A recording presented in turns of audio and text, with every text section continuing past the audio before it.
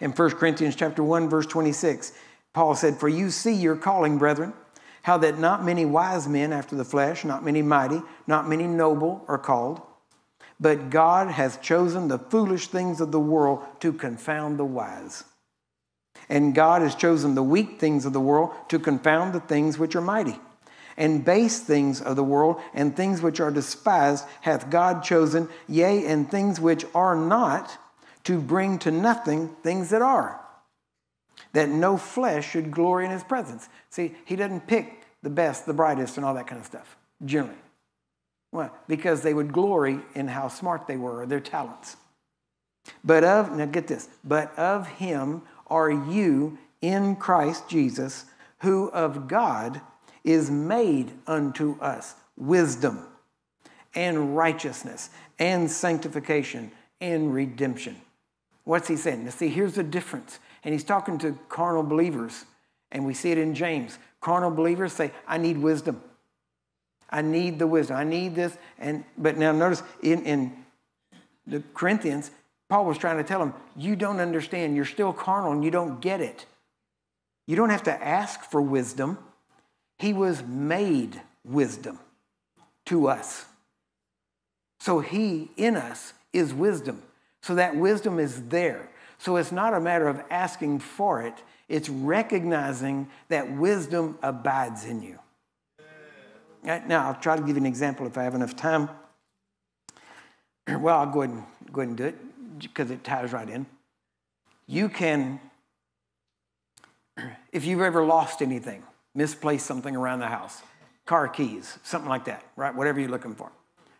And now, most people just search and search and search and search and search.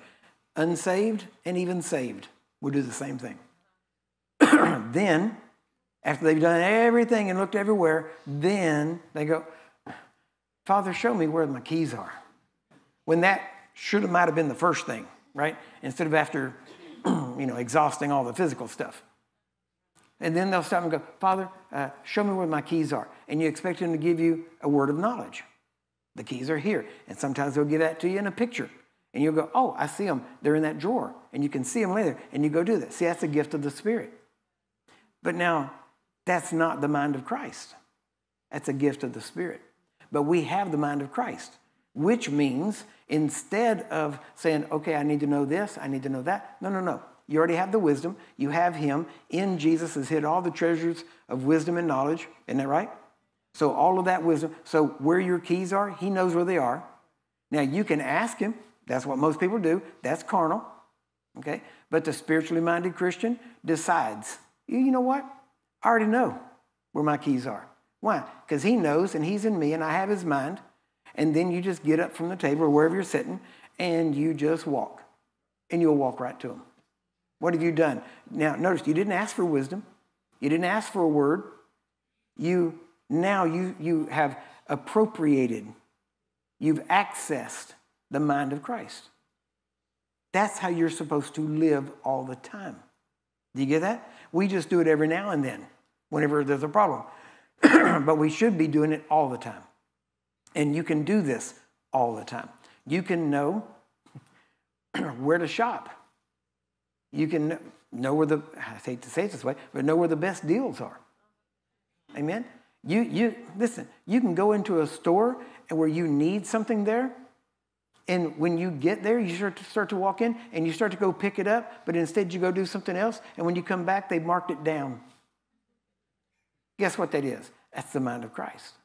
That's the way he works in you. And you think, I don't know why would I? You ever hear people, well, I don't know, something just told me. No, someone just told you. Amen? Why? Because you accessed the mind of Christ. Now, you can ask for it or you can walk in it. But notice, he was made unto us wisdom, sanctification, salvation. Isn't that right? Do you get that? He was made that to you. In other words, that's part of your DNA. That's part of who you are. And you can walk in it. This is Christianity the way Jesus lived it. He not only knew things.